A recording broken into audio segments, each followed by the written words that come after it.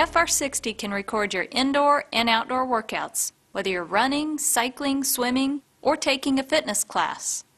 To change the sport mode for your workout, press the Mode button to get to the main menu. Select Settings, press Enter, then select Sport. Choose from Run, Bike, or General. Press the Enter button to select one and the Mode button to exit, or just press and hold the Mode button to change sports. You can customize your FR60 with different training settings and screens, and those will be saved for each sport mode.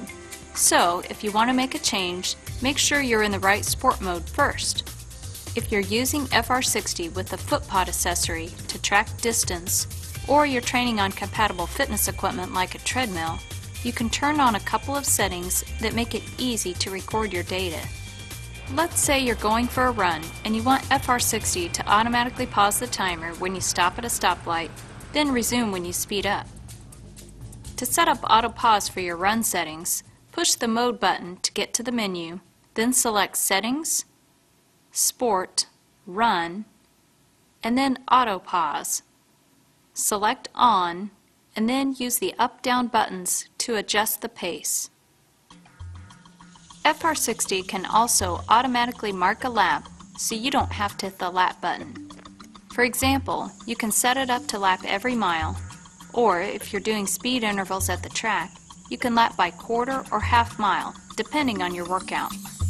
If you purchased your FR60 with footpod included, auto lap is already turned on. If you purchase the footpod separately, you can set auto lap by pushing the Mode button to get to the menu. Then select Settings, Sport, Run. Select Auto Lap, then On. Use the up-down buttons to change the distance value, then press Mode to exit. When you're ready to begin your workout, just press the Start button. FR60 does the rest. When you're done, press the Stop button. To reset the timer, press and hold the lap button until it clears. Your data is saved and ready to sync to your computer when you get home. To view your history, press Mode to get to the main menu, then select History, Activities. Use the up and down buttons to scroll through activities.